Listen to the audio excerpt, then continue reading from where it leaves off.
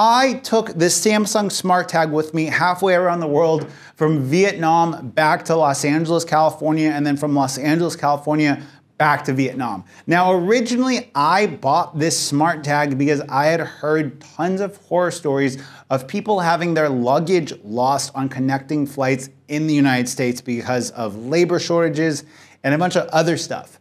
Now, I had some filming to do in Los Angeles. I had a couple of filmmaking items in that bag, and I wanted to make sure that I wasn't going to lose it. So I bought one of these, I stuck it in the bag, and this was in my checked luggage the entire time. Now today, we're gonna talk about what that experience was like, whether or not I thought it was worth the $30 or so that these cost right now, and whether or not you might wanna pick one up.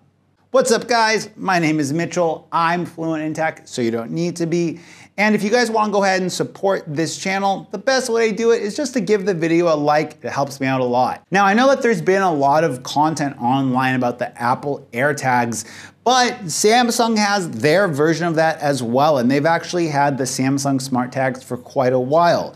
Now, the Samsung Smarttags run on the Samsung Find My network, or on the Find My Galaxy network, which is Samsung's equivalent to the Find My network that Apple has.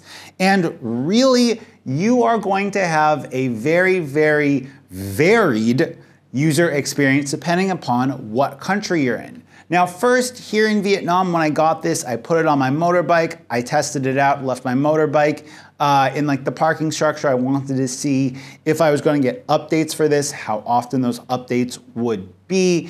And here in Vietnam, we have a fair amount of Samsung users, meaning that my coverage here was pretty good.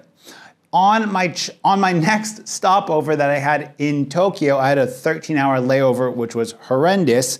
Japan is mostly an iPhone market, so my user experience and my ability to track my luggage as it was taken off of my plane, was just sitting around waiting, and then loaded onto another plane, was definitely limited because Japan has significantly less Samsung Galaxy users than Vietnam.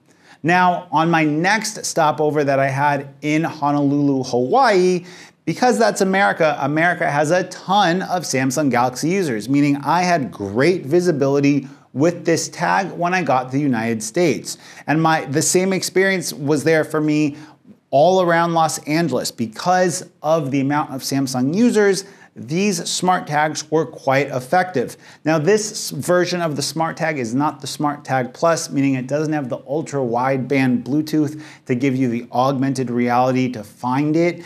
That said, I've heard very mixed reports about the Smarttag Plus, about their battery life, and about other issues. And I think that if you just are looking to get something to put on your checked luggage to track it, this is probably a better option unless you absolutely need that ultra wideband.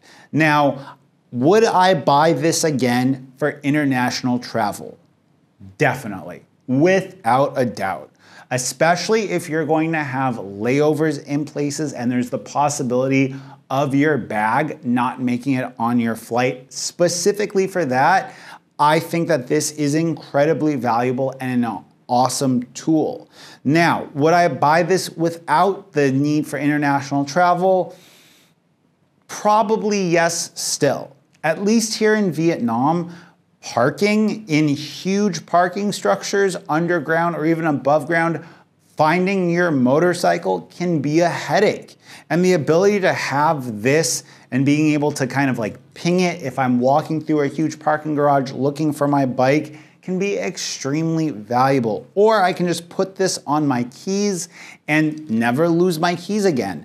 I think for the asking price for the older version of the Samsung Smarttags being right around the $30 mark, it kind of hits that sweet spot for convenience and practicality for a tech accessory. And I think that anyone that has a Samsung device or that's in the Samsung ecosystem should definitely pick one of these Smarttags up. Now, unfortunately, I tried to install the SmartThings app on my Google Pixel 6a, because as you guys know, I live on a busy street and have to deal with that all the time. But as you guys know, I have both a Pixel and a Samsung S21 Plus.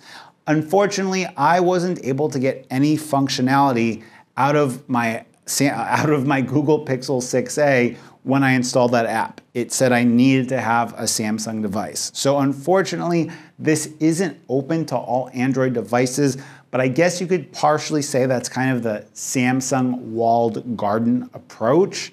But for 30 bucks, what do you guys think? Do you have a need for something like this? Would you buy something like this? And more importantly, do you think that all Android phones should be able to just use kind of a universal Find My Android network type of thing? Is it time for Google to roll out smart trackers? I think so. What about you?